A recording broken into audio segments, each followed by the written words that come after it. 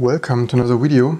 Today I wanted to show virtualization performance running virtual Windows guest machines in Qemu with KVM virtualization on Linux. One thing to keep in mind, so I have here screen capturing running in the background. We have some 30 to 40% load with some GPU assistant video screen capturing going on here. And this is not the fastest CPU, so this is a Intel Core i7 7600U Ultrabook tablet kind of CPU with only 2 cores and 4 hyperthreads. So this is not workstation class performance at all. Yet I wanted to show how well this still is suitable as a portable developer machine, especially running Linux as your OS. So thermal design power TDP is 15 watts, apparently some configurable TDP of up to 25 watts. Like all the new Intel CPUs, it also comes with this Intel QuickSync for video encoding and decoding, and that is what I'm actually using here. Otherwise, without GPU assistant encode, all the cores would have already 50% load. I actually tried this yesterday and it was not very pleasant to capture video with that. I also may make another video how to use this on Linux another day. But today we're going to look on virtualization performance. So I already installed Windows 10 the other day.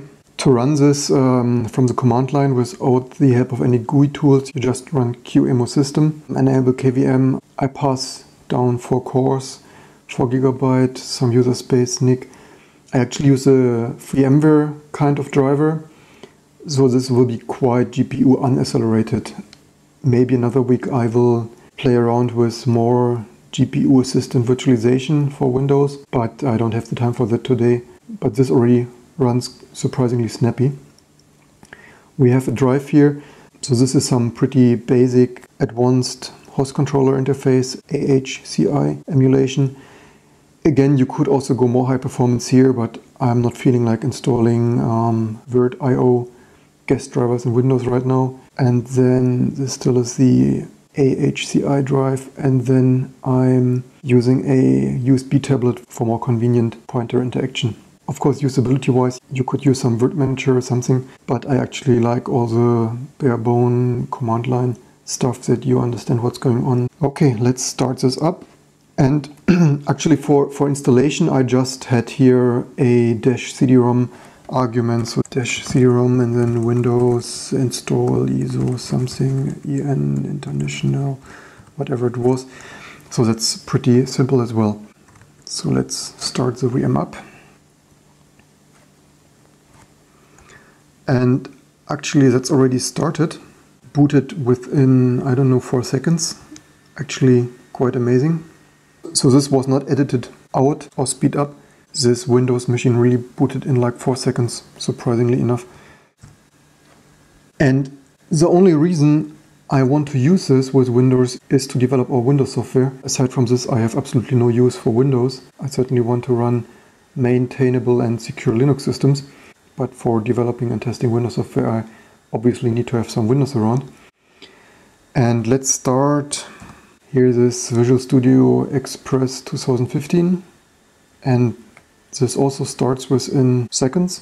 This is not even the most high performance settings. You could use virt.io block devices and also potentially GPU assistant high performance graphic. But for software development, I found this easy setting is quite enough. This project with some hundreds of files also loaded within some seconds, and all the graphics here are surprisingly snappy. All the editing around, let's scroll the whole file. This is not feeling slow at all, and even with some more fancy graphics going on, with this barely accelerated graphics, it's actually not that slow. So this is all pretty usable, especially for software development. You can simply run your virtual machines here in Linux. You don't need a Mac and VMware for that. Just use this open source virtualization where you can review the code or even make changes and improvements. And yeah, this is totally usable, as you can see. The next weeks I may figure out some more high performance graphic settings, but this is already pretty neat. And yeah, maybe we also run this, so just some test images in here. Certainly very pleasant to develop software like this. We are obviously using all the Linux virtualization on all our servers, but the last years I used VMware on Mac for the Windows development. And as you probably guessed from the other videos, I'm currently moving more and more away from Mac again, because all the latest Mac OS updates are not convincing me so much. And it's certainly nice to be back on the Linux world and have all this stuff just working great and smooth and fast. So that's it for today. I hope you found this interesting and learned something about Linux virtualization. And it would certainly be great to see you back with the next video to come.